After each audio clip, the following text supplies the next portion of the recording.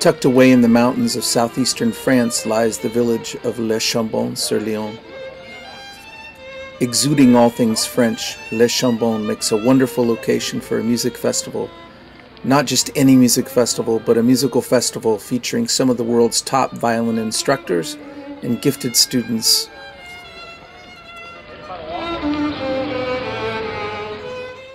David Russell of the University of North Carolina in Charlotte is one of those instructors. We meet David at the train depot in Les Chambon, a place where during the Nazi occupation of France during the Second World War, people met, people of two different faiths.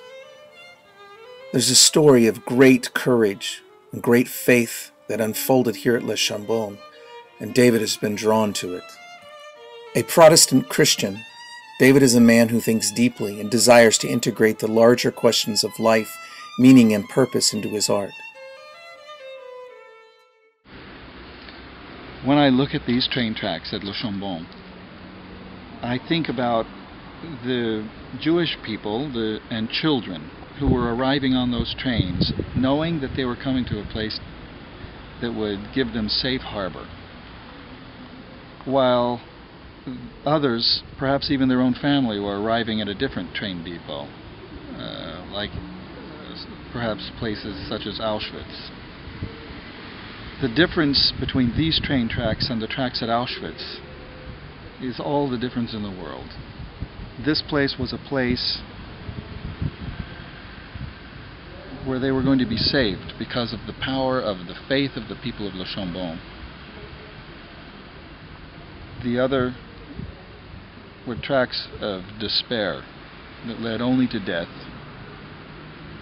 And how marvelous to be on a train that led to Le Chambon-sur-Lignon.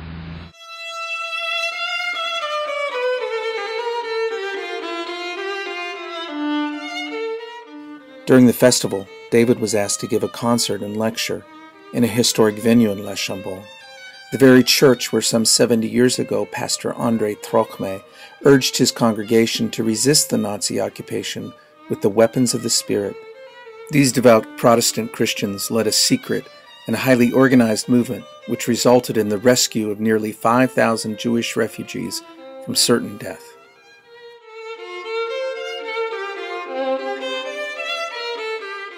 In the audience that evening were not only members of the congregation and the village, but many of David's colleagues and students were there. Surprisingly, the spiritual nature of the works of Brahms, Bach, and Bloch are oftentimes separated from the interpretations of modern artists, but not with David. Actually, two of my colleagues who are Jewish came up after the concert, and they were talking about that particular piece. One of them, who's a violinist of some renown, came and said, "You know, I have never heard that piece played quite the way that you played it. It's usually played to show off the technique." He said, "But this touched my soul, because you played it like a prayer."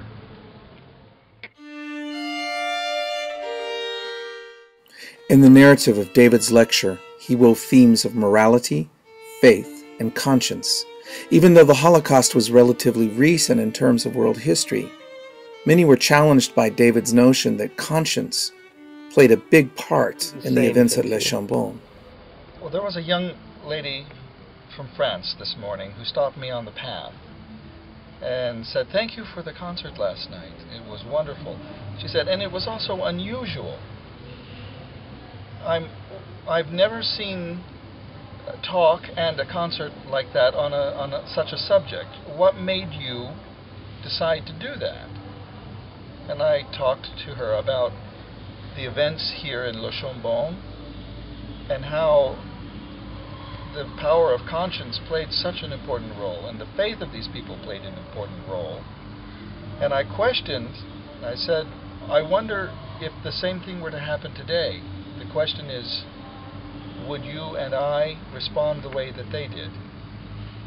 And it's a marvelous way to use our art to ask those higher questions, more important questions.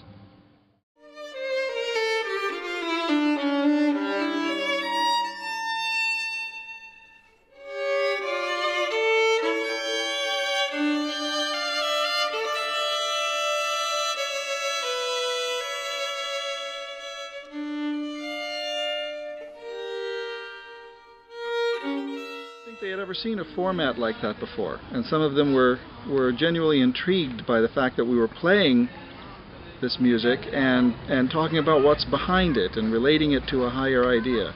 And it created the opportunity to dialogue with several of those students. So you had some conversations? Some conversations about how such an idea came to be, to talk about conscience and play music and relate the music to the power of conscience. And it gave me further opportunity to talk with these students about, or